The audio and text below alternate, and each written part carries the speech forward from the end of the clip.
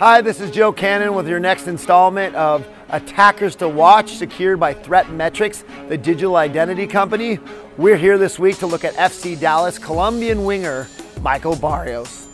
The speedy winger fits into Oscar Pereira's offensive system perfectly. With his speed, his technique, his ability to get by defenders, he can cut to both sides and he can finish lethally with his right foot.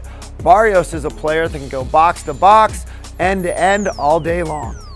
So what do the Earthquakes have to do to stop Michael Barrios and FC Dallas this week?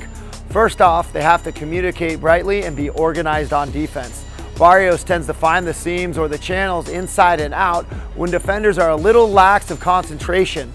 To avoid this, all the Earthquake defenders are being on their tip-top toes, especially on the wide flanks, with Lima and Francis being alert to the counterattacking danger all the time. In addition, the Earthquakes also need to avoid diving in when isolated one-on-one with the attack-minded Barrios. He can be creative going right, left, but don't make his mind up for him. Be patient and give yourself the best odds and force him to do something special. Barrios will take full advantage if you dive in early or just do something because he's so creative in real time. This has been another segment of Attackers to Watch, secured by ThreatMetrix, your digital identity company.